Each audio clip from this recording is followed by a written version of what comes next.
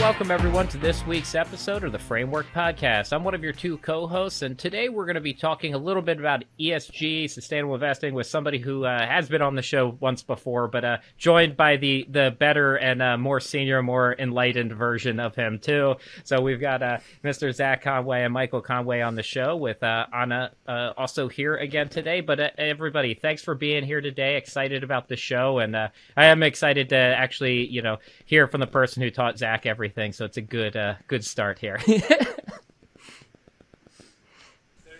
Good to see you guys. There you go.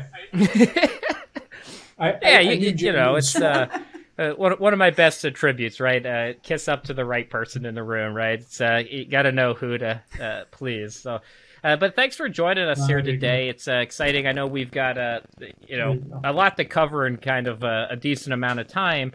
But if you could, maybe Michael, I'll start with you. Could you give us kind of the 30 seconds, who you are, what you do? And actually, it might be nice even in the start to hear your connection with Carson Coaching, because I know we've had a long relationship on that side too.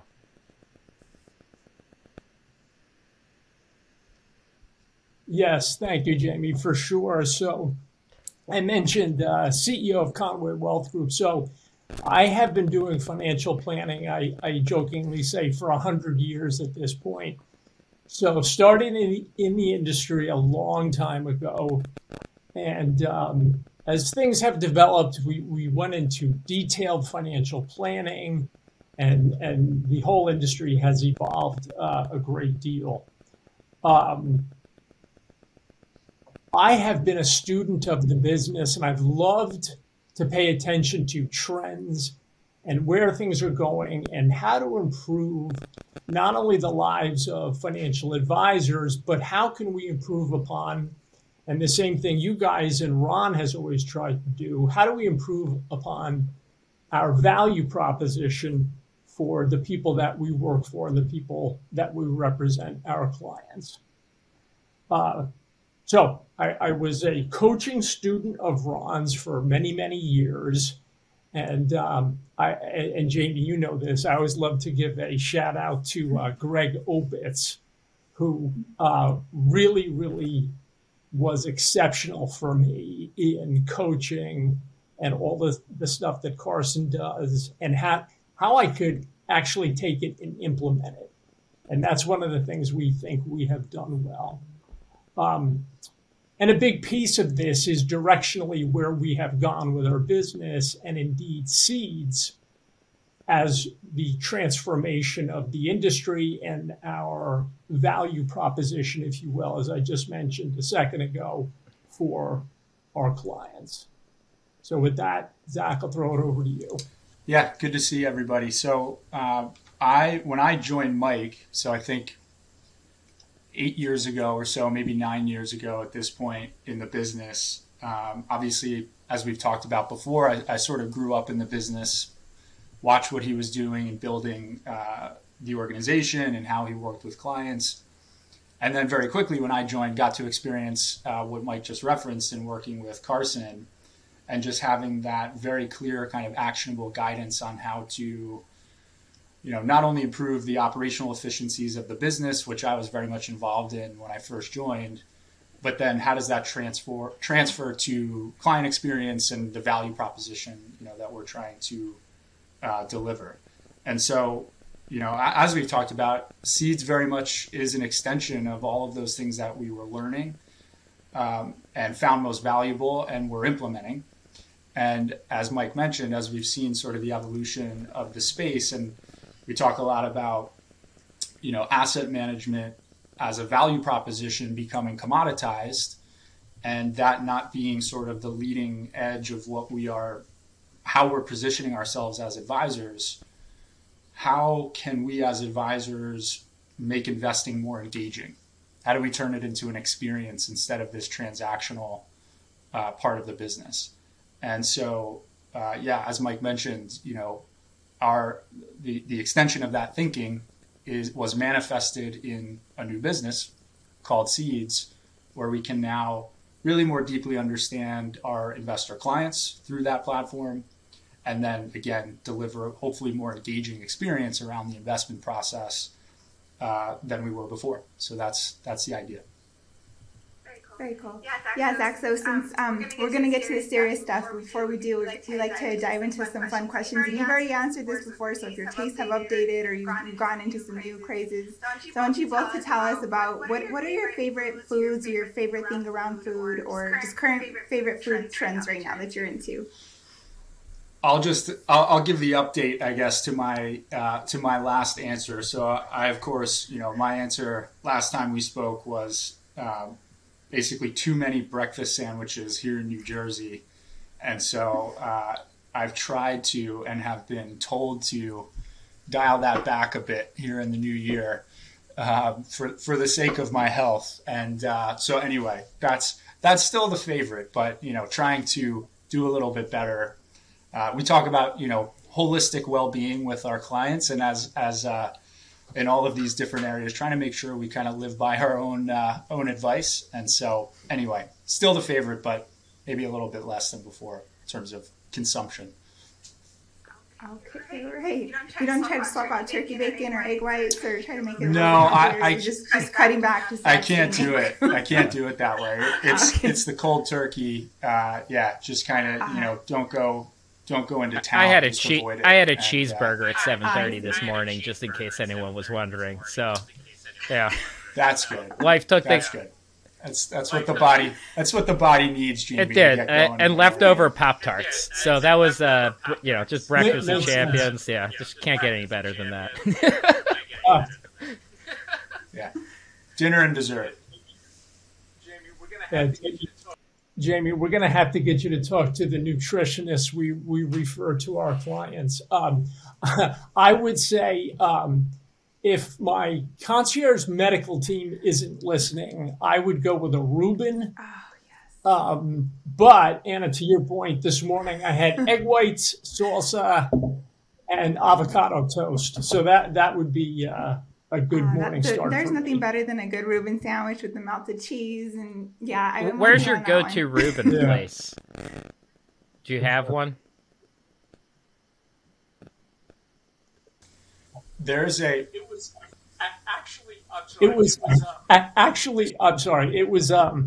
this is kind of crazy, but it was outside a small town. I forget the name of the town, but south of Cody, Wyoming. Was this little cowboy diner that was the best Reuben I've ever had. I don't know if it's still there. I don't go into Philly as much as I used to. My wife could probably tell me. But there was Rachel's, which was right downtown by Rittenhouse. That was a fantastic Reuben place in Philadelphia. And I think that, I probably will look this up as we're on the show. I think that Omaha, Nebraska, oddly enough, claims, so they do.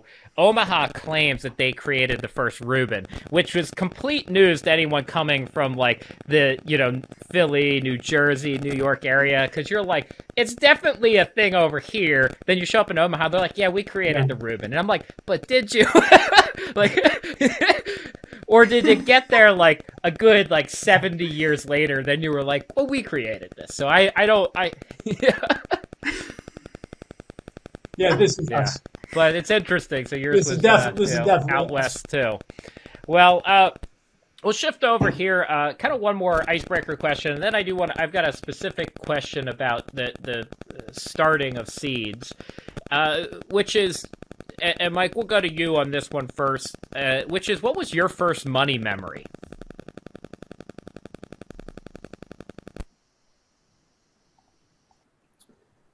It's interesting. You've heard of Simon Sinek. His book, Start with the Why. And actually, Greg helped me with this. We have a video on our website that I shot. One of my first money memories is the fear of not having it. I remember my dad coming. My dad was a dentist. And I remember him coming home for lunch to see if patients had sent in checks, right, for billing. He was like a one-man shop back in the day. And when money didn't come in, the angst in the household around it. And it was really quite a burning memory. And so the Simon Sinek piece of it was for me, as I didn't start this career as some grand mission because of that. But when I did find this career, I was like, man, I could give myself peace of mind, and I can give my clients peace of mind around this whole money conversation. This is really cool. So did you work in the dentist business at all, like with the bookkeeping eventually? Did you help him out with that? No. He was busy trying to be a rock star, I think, at that point. Yes. That was my, yeah. That were you singing or playing instruments? No. I thought I was supposed to be a drummer, and Zach will remember as he was a kid, but I bought this expensive drum set because I was going to learn how to be a drummer. It turns out, wait for it, I'm really bad at drumming. So my drum kit's back up in the basement. For sure. One of my kids, Gavin, is likely, he's very coordinated in general. He's a little bit like me, where he probably is pretty close to ambidextrous. So if he probably trains both sides of things, like, he'd probably be pretty good, which helps for drumming because you have to actually be pretty coordinated with both. Except if you want to be part of Def Leppard, then you can be a one-armed drummer. But outside of that, that's about it. Well, let's move into this other piece, which is, I do want to know, like, you obviously took the kind of leap of faith and moved into creating Seeds as an actual company and offering an experience. Obviously, you talked about watching trends, seeing where things are going, what's developing, but there's always that moment that, right, like, hey, are we actually going to go do this, right? I mean, you can talk about trends, and you could have incorporated that in from a bunch of different places. But tell us, how did you get to the point where you said, we're actually going to go do this and build something, create it, versus just go integrate it into what we're doing? Yeah, it's I'm not sure we have a perfect answer because we just kind of did it, But I have the first part. Well, go for it. I have the first part of it. You came into my office. You came into my office and said, "We're starting a new business." So I would say too, the real kind of underlying piece of me walking into the office and saying that were those trends and the significance of those trends, and our sort of surprise that they weren't being acknowledged or addressed. And this is now looking back, 4.5 years ago or so, or maybe 5 years at this point, where we really started to think about it. And there's sort of there were two things that we recognized at the same time.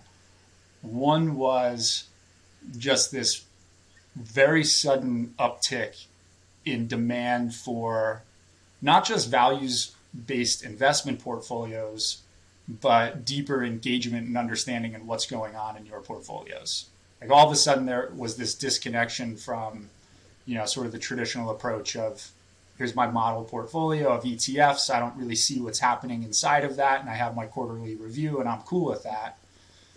So that was kind of the big first trend we recognized. And then the second, which is really the same, was we can't hang our hat on that old approach anymore as advisors. 5 years ago or so was when it was kind of the thick of robo-advisors are going to knock us out of the business, right? We were all going to get replaced. But we recognized that wasn't about, the consumer wanting just a completely digital experience. It was that they actually just wanted human advisors that engaged them in a deeper way. So it was that trend of, deeper engagement with what was happening in your portfolio, and this commoditization of the other side of the business, the asset management side. So yeah, those kind of bulky trends that we thought we recognized at that point, I guess that's why I walked into his office that day.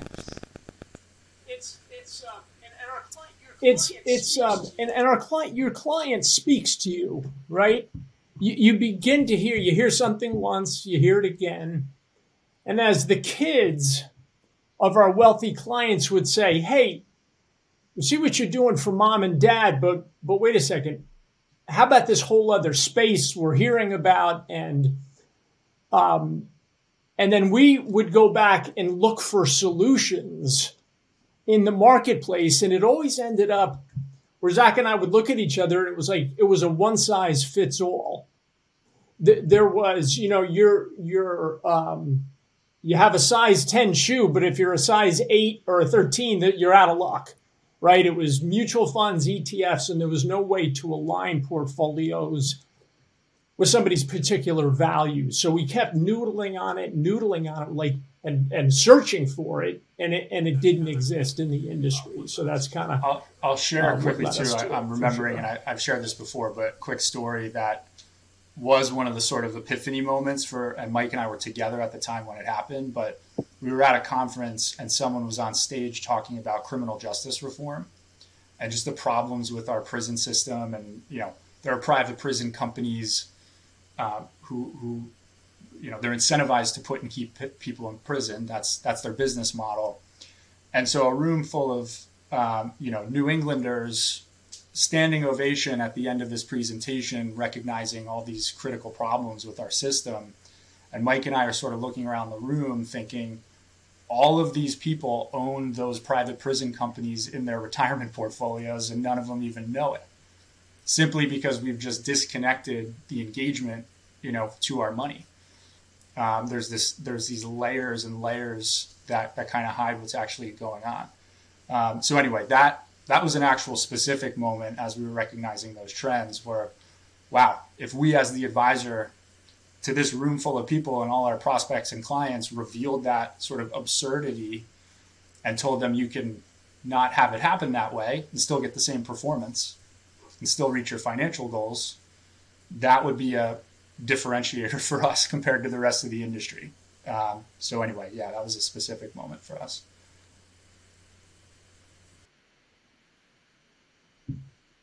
So, Zach, you talked about identifying the trends, and you had posted this article on LinkedIn about the Morningstar research that found that there's the gap between people who say sustainable investing is important and then the people who actually do it and engage in it. Like me, right, Jamie?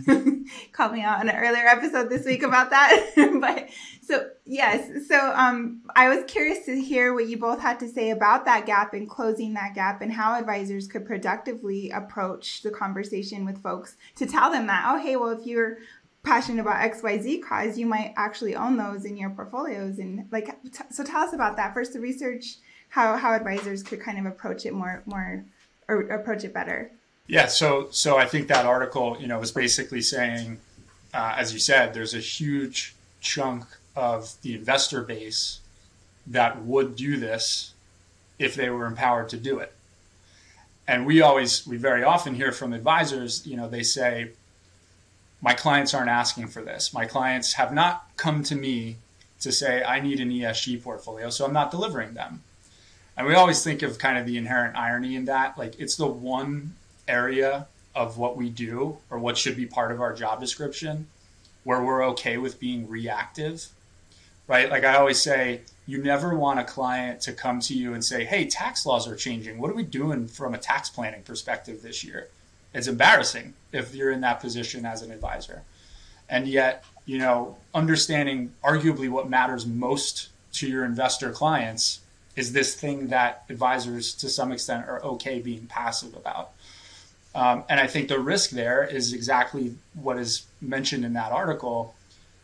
People are finding, when people understand that this is a thing you can do, they're going to go do it, and you're not going to be the person standing in front of that transition.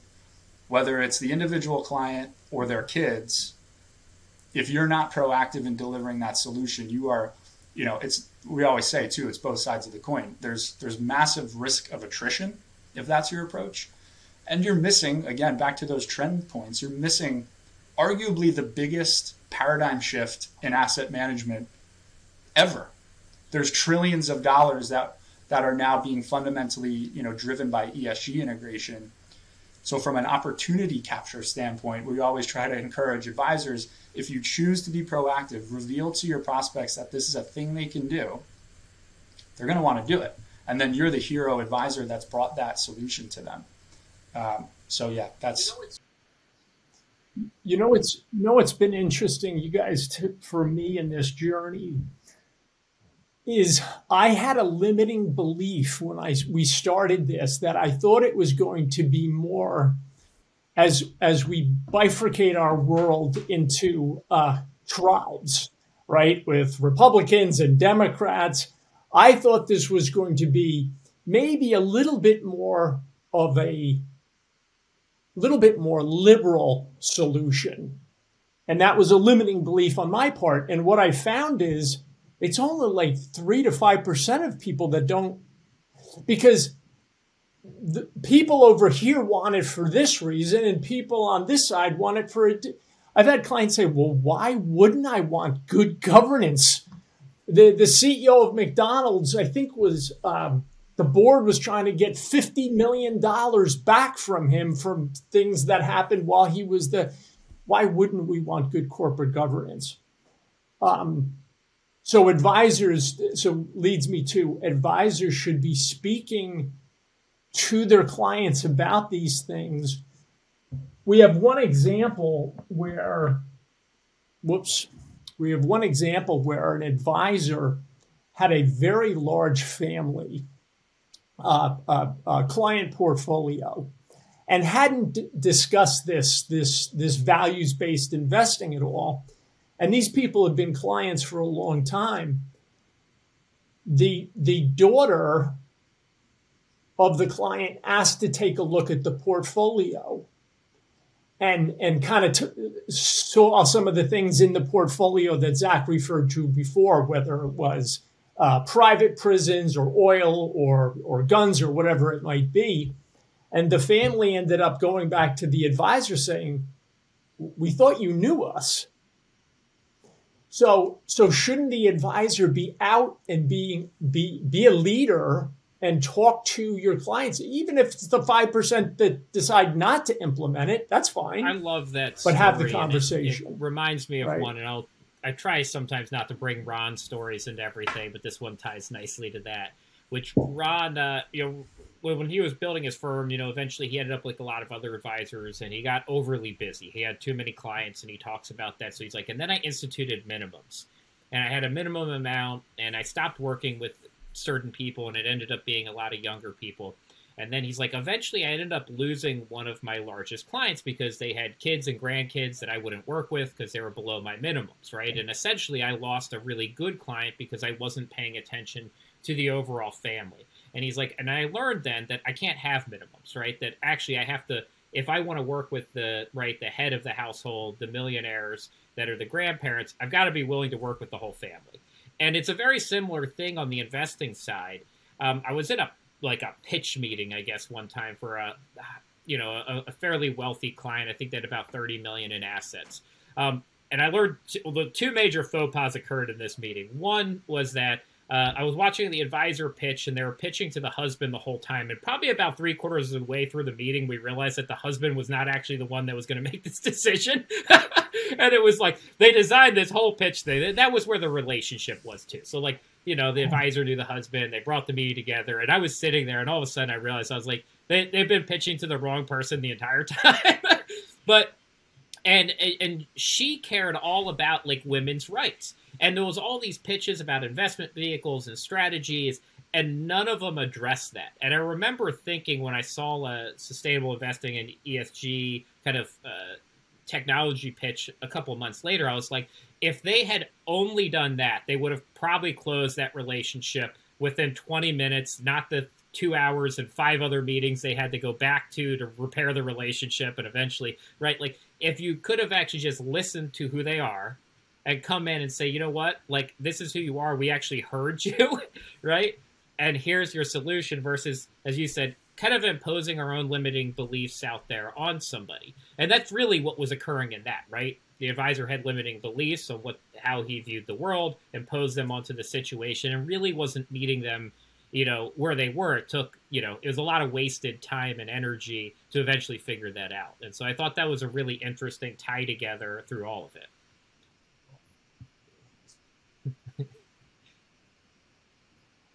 So not to go too far down the rabbit hole of this, but I saw a sign recently and I took a picture of it as it relates to communicating with people and with clients in this context. The single biggest problem in communication is the illusion that it has taken place. And that's by George Bernard Shaw. But how many times we're in a conversation, Jamie, to your point in this situation, we're talking to clients and, oh yeah, they get us. They don't get. You really have to keep asking probing questions. And just to quickly add to that is, it's product versus people in what's primary. And so, Jamie, in that example, it's like, we need to show you how great our product solutions are, why we are the smartest asset managers, and that's why you should pick us, as opposed to the only way to effectively communicate is to shut up, ask the right questions, and understand who that investor is and what matters most to that investor, so then you can deliver the right solution. And so that is, at a very high level, what Seeds tries to accomplish. It's about the product comes way later. You have to understand who your investor is and what matters most to them. So like in that example, and also in terms of kind of breaking the status quo of the industry, understanding the investor has to be multidimensional now. It's not just about risk tolerance and time horizon. If you can do these things by way of your money, we need to understand how you think about that. And so, at the front end in that assessment process, it's really just kind of having that more well-rounded understanding of what they're trying to do. If I could jump in on that, Jamie, so as the old guard here, this has been so rewarding as an advisor. Because, you get, we do all the planning for sure, but sometimes review sessions can get down to the return in the portfolio. Did we beat? Did we not? And all these conversations, and the client ends up focusing on a number. To be sure, returns are important. Meeting clients' long-term objectives, that's table stakes. But the rewarding part of it, there's two books that I think are very interesting for the space. One is called Happy Money by Ken Honda, and the other is called The Soul of Money by Lynn Twist. And money has meaning, right? So when we talk to our clients, so the part that's been rewarding is you're going to go through in these reviews and talk about their planning and the performance, but what did your money accomplish? This is the game changer in these conversations, right? As you walk through the different stock positions or bond positions, and maybe why a position was sold because of the shenanigans the company was pulling or whatever it might be. But the client is leaving with a sense of, I'm meeting my objectives and I'm making a difference, right? And so it's rewarding for them. It changes the dynamic of the relationship and it changes the meaning of what their money is doing as they put it out there and put it to work. So that's been really pretty darn cool for sure. You're not actually going to have the answer to this. It's kind of more of a hypothetical question, but you guys brought it up before. How many people would actually be excited of your clients that they're investing in the prisons? It's one I always, I know that, I don't run into a lot of people that I feel like come to me and say, yeah, I really want to make sure that I'm diversified into private prisons. Like, has anyone ever come in and asked that? Like, it seems like that's one that, some people might be okay with it just from a diversification and total return, and they don't really pay attention. But that might be that 5%. Like, I'm guessing here that probably, like, the vast majority of people are not real interested in investing in private prisons, but probably are. And the key is understanding where they are on that spectrum, right? We, as much as we believe that it's sort of fundamental that people want to express values by way of their money, not everybody is trying to do something hyper-thematic or specific. And to what degree are you sort of considering those issues? Do they matter to you in general? And that is part of that assessment journey, right? Is that a specific thematic thing that resonates with that person in terms of ensuring divestment from a category like that?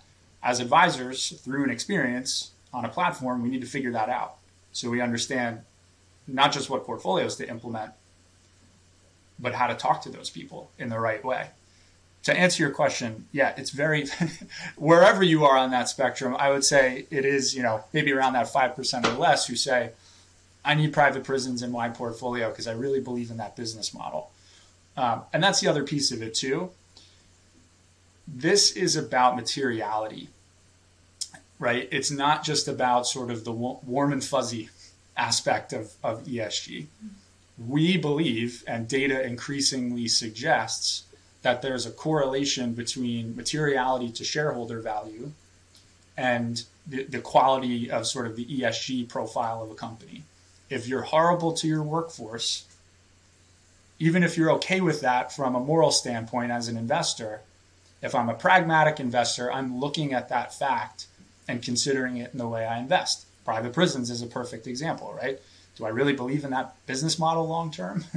And so we think we can incorporate those things. And if you can get benchmark-like returns and also understand I don't need to empower companies that are putting people in prison, make products that hurt our kids, polluting the planet, terrible to their workforce, that sounds great. And if you as my advisor can deliver that, I'm probably not going to fire you. There was also that Wall Street Journal article, Zach and Michael, I don't know. I know Zach for sure read it and has a response to it. So I wanted to kind of ask your opinion on, call ESG investing a craze. And so I want to talk to us about that and how to dispel some of these myths. And just tell us about your response piece too, Zach, if you want to share on this platform. So we were talking before we started that is very top of mind. We posted something actually today responding to a column series through the Wall Street Journal, as you said, calling this trend a craze. And I think what's missed is just sort of the rational middle. There's so much happening in this space when there's this much growth, right, and this much sudden demand. There are a lot of inherent problems with how it's being delivered to investors. Greenwashing, we talk about all the time, is absolutely a thing. Large asset managers have absolutely taken advantage of the growing popularity in the space. But there's a rational middle in how do we actually solve those problems and not discount, right? We even sort of took notice of the word craze, right? As if it's like, Beanie Baby investing. But meanwhile, there's millions of investors who have decided, as we were just talking about, if I can just align my fundamental values with my financial goals, I want to do that, and I'm well informed and can make my, appropriate investment decisions. It seems a little disconnected from reality to call that a craze. I would say that's just sort of logical. So, yes, trying to kind of dissect a lot of what's being said in the industry that is kind of seemingly opposed to this trend playing out, even though it's what investors clearly seek, while at the same time, addressing the fair criticism of what's happening in the space and how do we regulate it the right way and make sure things are labeled appropriately and increase transparency in investment processes and all of those things. So we're trying to be thought leaders and kind of have that discussion and hopefully move the industry forward. So then let's dive into that. Give us the kind of explanation of how does seeds particularly fit into moving this forward? What's the real solution, right? So when somebody's listening to this, they say, okay, I get it now. I get where seeds fits into this overall picture. Yeah, so I'll touch on just a little bit, what is the product, right? How do you actually kind of bring this into your business? And so we think of it as a kind of full life cycle client experience platform, because between the advisor and prospects and clients, through the platform, we can take people through that upfront assessment process we've been talking about. So in a 30 to 35-minute conversation, what used to be, maybe a blank piece of paper and a pen where we talked about what is your risk tolerance and your time horizon and your financial goals. There's now a digital experience to do that and go deeper to understand who they are as an investor, how do they think about money, and how do they prioritize fundamental values. So that's happening right on the platform.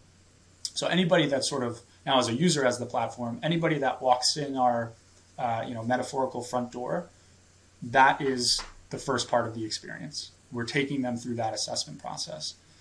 Then right on the screen, we're capturing, here's who you are.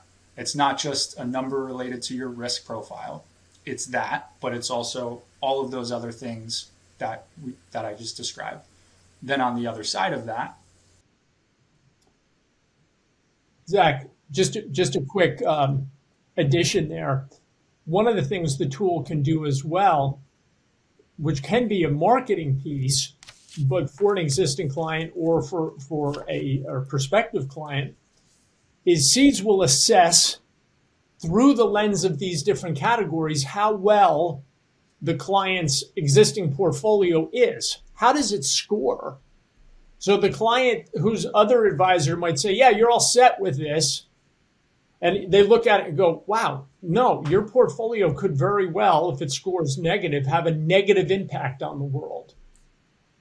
Right? So that upfront assessment as well to objectives in exactly. the diagnostic. And then capturing, once that profile is captured next to your current portfolio that may have a few problems with it, here's where we want to take you. Here's your custom multi-asset class portfolio. That's the manifestation of all those things I was willing to understand about you. Is still inclusive of financial goals. And then we can implement it. And I can show you what that portfolio is then doing from an impact perspective across asset classes. So you're now a shareholder in these companies. Here's what that means. You own this bond exposure. You're supporting, infrastructure builds through your municipal bond exposure in some cases. And so to Mike's point, if we've taken a prospect through that experience to show them, here's your current portfolio with your advisor who never in a million years was going to ask you these questions. And here's where we want to take you because we did ask you those questions. You can imagine the sort of engagement rate at that point is pretty significant to implement. And then full life cycle. Once that portfolio exists, and that's the heart of our relationship, as Mike alluded to, that's what we talk about. That screen and experience is now up in front of the client in client reviews. Yes, we're talking about performance and all the other holistic planning that's table stakes in the relationship. But here's this custom allocation that we created together because we know it matters to you. So that's the idea. What's been the biggest hurdle that you've seen when talking to advisors, whether it's, as Mike said before, a limiting belief or otherwise, in trying to get people to move forward with, ESG or sustainable investing or seeds? Like, what is the biggest, right? Is it mental? Is it time? What is it that's kind of the slowdown here from somebody moving forward and adopting this more into their practice? Because you see a lot about it, as assets are flowing there. But I would say it seems to me that the advisory world seems to be slightly behind, whether you call it a trend or otherwise, right? Like, they do seem to be trailing, not leading this. Which is a little bit scary, right? It's one of the only moments, Jamie, I'm sure you could think of others for sure, but one of the only moments where we as professionals are kind of behind the understanding of this space compared to our actual consumers. And I think the good news is 2 years ago, I would have said the answer to that question is the limiting beliefs around ESG investing as a process. And it's going to hurt performance and it's for the hippies and nobody wants it and all of those things. And fortunately, the largest asset manager on the planet has, supported this trend in various ways along with many other firms. The market has kind of dealt with that piece of the issue for us as a business. I would say probably like you all experience sometimes in working with advisors, the biggest challenge is advisors who are comfortable. Advisors who have built great practices, they're making money, they've maybe solidified their own retirement, and they're not thinking about, hey, that 30 to 50% of my client base who does actually want this but hasn't asked for it yet. I don't need. Go ahead. Yep. So Zach, you said it before. You said it before. The advisor that's saying what's the average age in our industry? I don't know what the number is, but it's too old, right? And so that average age advisor saying, well, my clients aren't asking for it. Well, that's not leadership. So we need to lead, and we need to find solutions for our clients. And by the way, it's a wonderful marketing opportunity for advisors. So in other words, to the prospects out there, is your portfolio aligned with your values? Let's take a look, right? What a wonderful opportunity. And so I think it's that, my clients aren't asking. Your clients aren't asking about it. What are you talking about? We're leaders in the industry. We need to go to our clients and problem solve and give them best possible outcomes. Because like my other example, when they do figure it out, and the advisor goes, oh, well, yeah, I can get you a solution there. Well, gee, right? A little late. So how do advisors who maybe they're wanting to make that transition and start to learn more, what are some good resources that you recommend that are good for that type of learning and to get the basic knowledge and the experience? It's a really good question. I would say there's so much on the sort of academic side of that question, right? What is this process? What is the evolution of the industry from sort of the SRI movement decades ago to where we are now, the investment thesis behind ESG integration and how it is a limiter of risk exposure and sort of all of those in the weeds academic things. That's all important. But I also think what we always sort of point out to advisors, understand the practice management, all the things we were just talking about, understand the practice management opportunities and approaches as it relates to this space.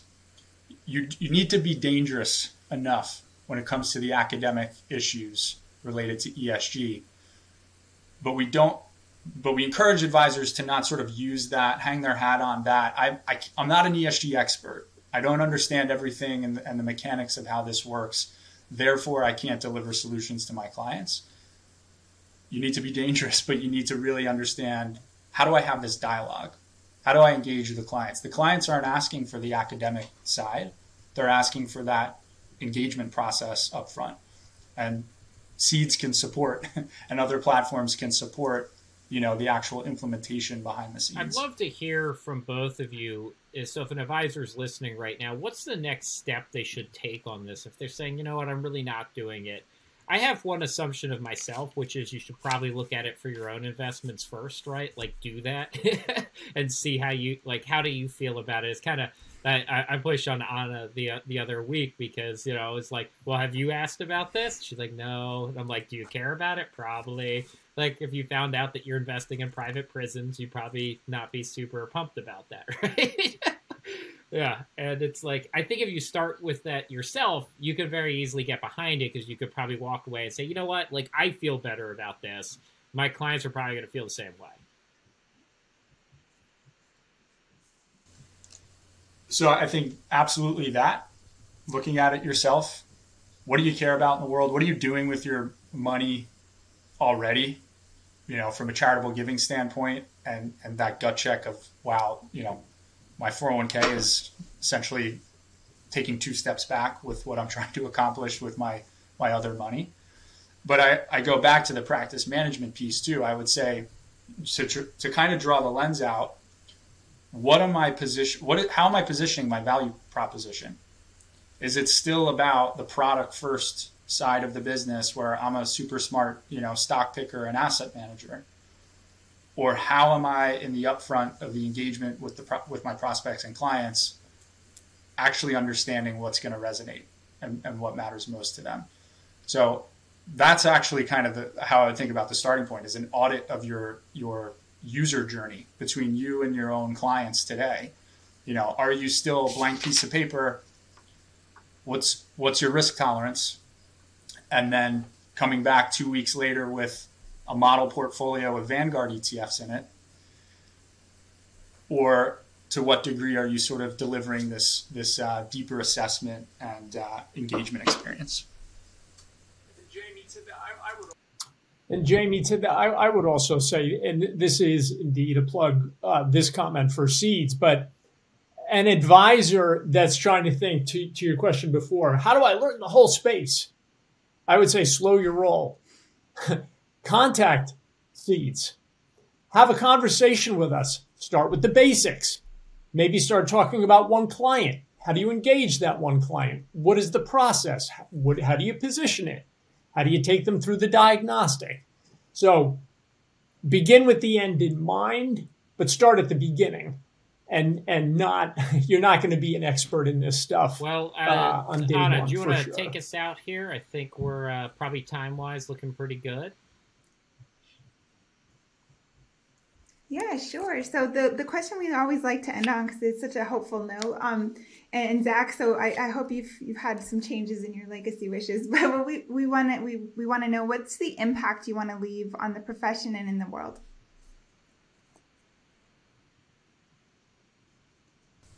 You want to take that, Mike? Sure. I can jump in. You know the old saying, you throw a pebble into the ocean and it makes a little ripple, but then the ripple gets bigger and bigger.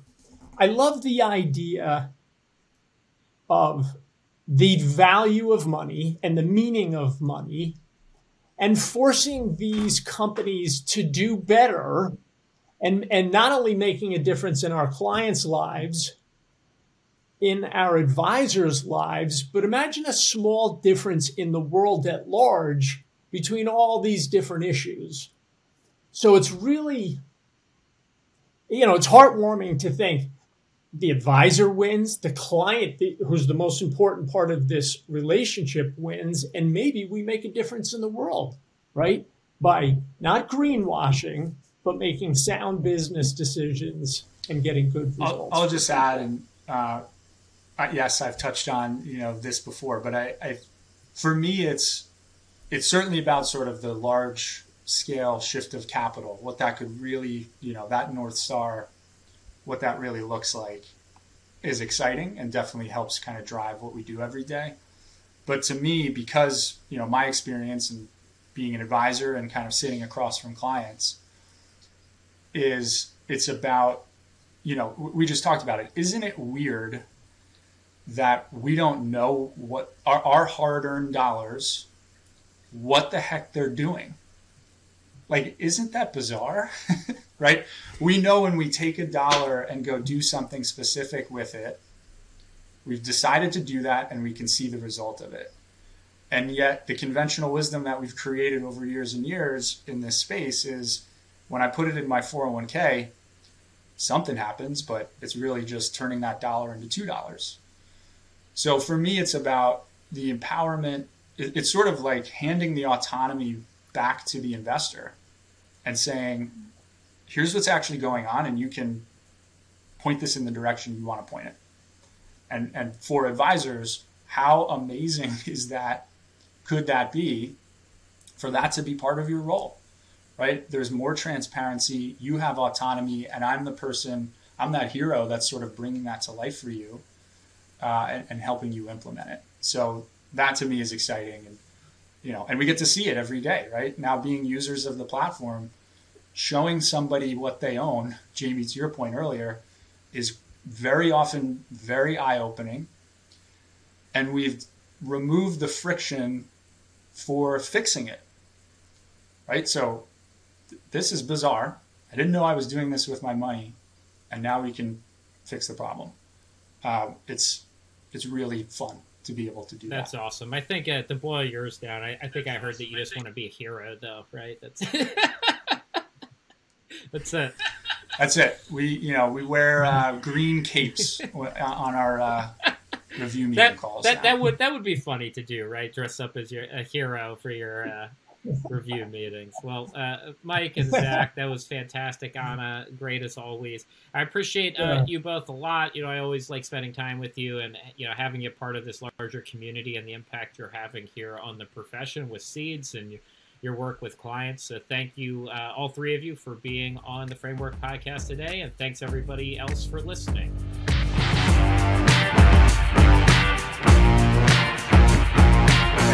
Thanks for having us.